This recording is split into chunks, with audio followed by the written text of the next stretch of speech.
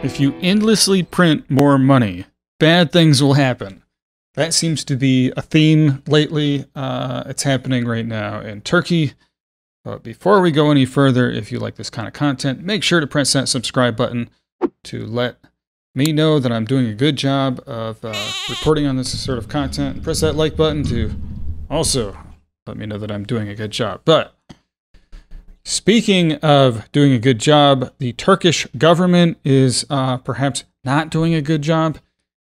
As it turns out, they're suffering from a lot of inflation, if you have not heard. And they are right now apparently calling for one of their ministers.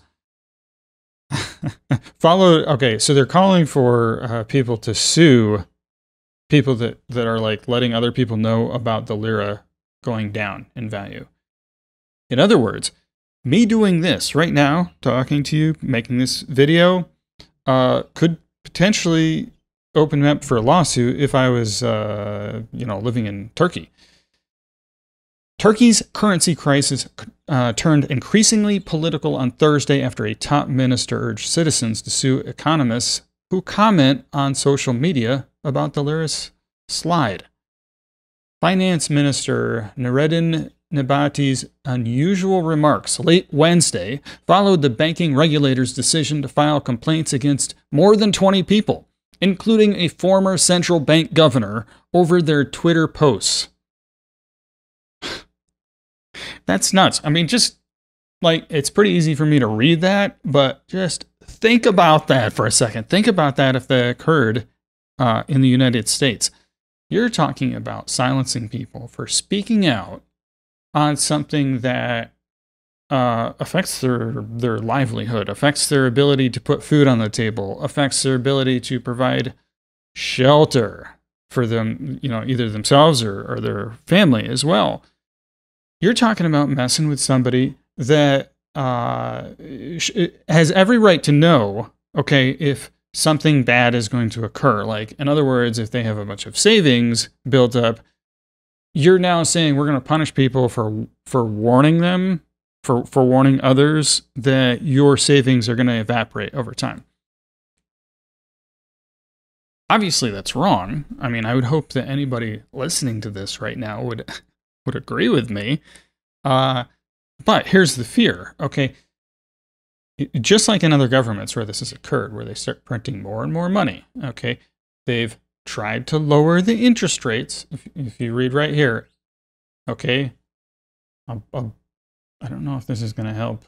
I assume this is going to help if I blow this up a little bit. Yeah, you can read that a little bit better. Analysis blame the falls on Erdogan's unorthodox decision to fight inflation by orchestrating sharp interest rate cuts. The exact opposite of what countries usually do in similar circumstances. That's a lie. Okay, that is a source of misdirection provided by what I'm assuming is probably a left-leaning news source. Where does this come from? It's on Yahoo, but AFP. Is that Associated Foreign Press? Somebody leave me a comment section. Let me know if that's the case. I'm not sure what this is, or AFP. Is that what's going to lead me to? AFP. I should probably... AFP. It's coming up as it can't be reached. AFP.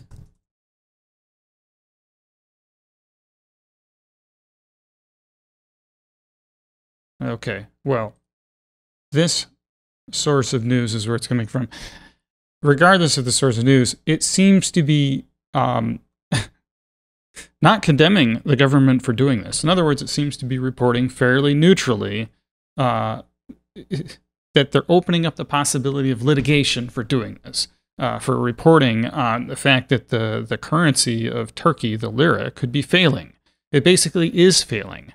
With every passing week, with every passing month, citizens there are seeing double-digit increases in the cost of living, in the cost of basic, foods and services and rent and all kinds of stuff. This article seems to be creating a source of misdirection, saying that it's the exact opposite of what countries usually do in similar circumstances is false. We've done that here in the United States. We have lowered interest rates almost to the point where they're basically at zero.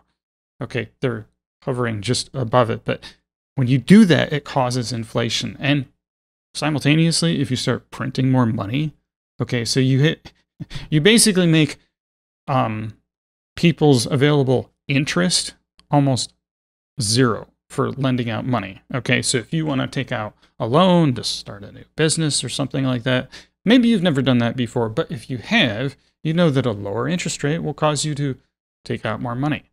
Okay, in that case, if you take out more money, that person that's going to charge you interest for that loan can no longer charge as much.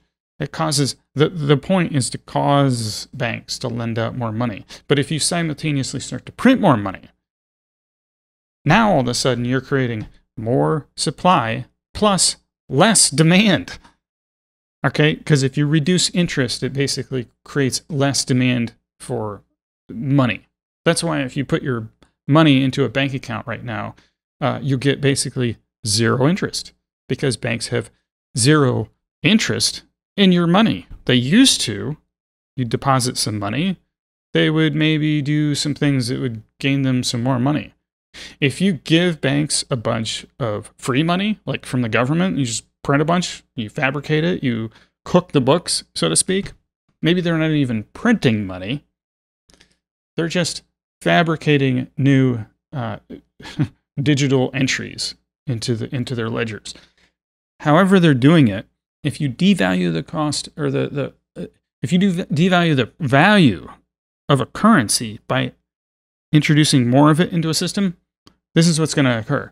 And now Turkey has gone so far that they're allowing to file lawsuits. Okay, they're actually urging, this Nabati guy is urging people to report other people if they say anything bad about the lira. You better bet your butt that that can happen here in the United States. If you think that that can't happen, all right, this is basically like seeing, I don't know, like the dominoes fall, basically. Turkey is a pretty good example. That is not a small country. Okay, Turkey has a very large population. I don't know what is off the top of my head. It's not a small country. If you see Turkey fall, what are citizens going to rely upon? Okay, if they cannot rely upon the lira, their own currency. In this article, it talks about how they're saying, well, maybe you should invest in gold or the dollar, which I think is a little humorous. I urge people to not invest in the dollar. Perhaps gold. There are digital alternatives now for investing that I would say introduce scarcity in their protocols that are much better alternatives than what government fiat money is now offering to its citizens. That's a big part of the point of this video, is to just start to draw some comparisons. It's not like I have to say, well, what if this would happen to here in the United States? I don't have to wonder about that, really. I mean, sure, maybe it's not completely apples and apples, but this is like almost like comparing a granny apple to a Macintosh apple. Okay, they're in the same species at this point. I would say Turkey is big enough, GDP is large enough to compare to the United States. If you disagree in the comments section, let me know. But if you don't think this can happen to a larger country, I think you're lying to yourself. You're telling a lie, and you shouldn't be doing that. You should be honest about this and realize that as banks, particularly central banks in countries like Turkey, like the United States, like a lot of westernized type of countries, if they continue down this path, okay, of printing more money, of reducing interest rates to near zero or completely zero, which introduces negative interest rates where you actually have to pay money to a bank to keep your money in, if you imagine that. But we're very close in the United States. That can happen. Okay, and historically, Another reason why I'm making these videos is that historically, countries that have allowed that to occur do not continue to be successful. As in, major things change.